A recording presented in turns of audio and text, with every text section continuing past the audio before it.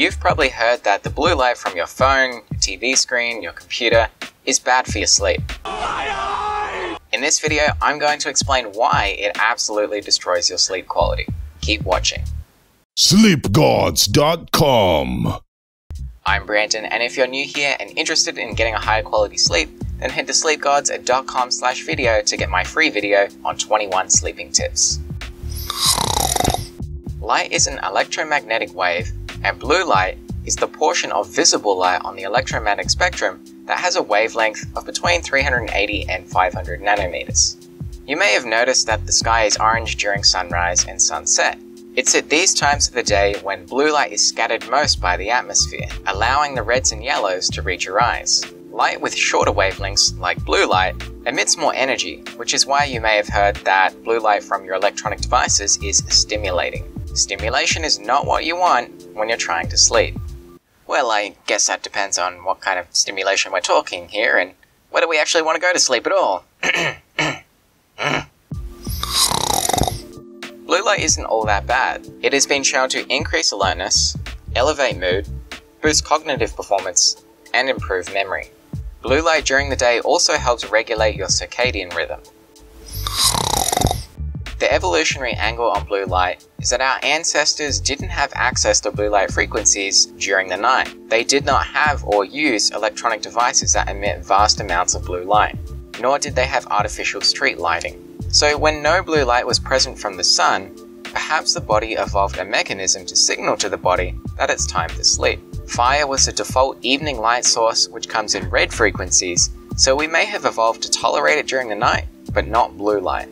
The light bulb and computer screens introduced blue light into our evenings for the first time in human history. The scientific angle on blue light is when it penetrates our retinas after the sun has gone down.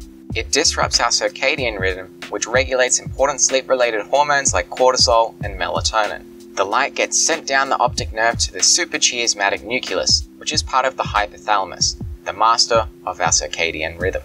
Chronobiology researcher Claude Gronifer of the French Institute of Health and Medical Research explains, light acts on the retina through the action of specific cells, melanopsin containing ganglion cells, which are different from the cones and rods that are the photoreceptors used in vision.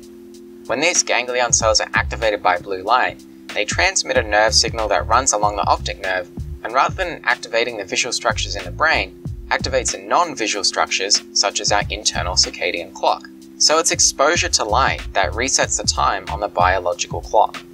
A 2010 study showed that exposure to room light before bedtime suppressed melatonin, resulting in a later melatonin offset in 99% of individuals, and shortening melatonin duration by about 90 minutes. And exposure to room light during usual hours of sleep suppressed melatonin by greater than 50% in most trials. I've included more studies in the description below. Blue light is also absorbed by your skin via light-sensitive receptors called neuropsin and melanopsin. That's why sleeping in a completely blacked out room is very important, because even if you're wearing a sleep mask to avoid light coming into your eyes, let's say from the artificial street lighting outside your window, well, your skin's going to absorb that light. Whether it comes into your eyes or not, it's going to be absorbed into your skin, and it's going to tell the body that you should be awake when you're trying to go to sleep. Biohacker Dave Asprey explains, we did not evolve to absorb this type of junk light. In fact, we couldn't even see blue until a few hundred years ago.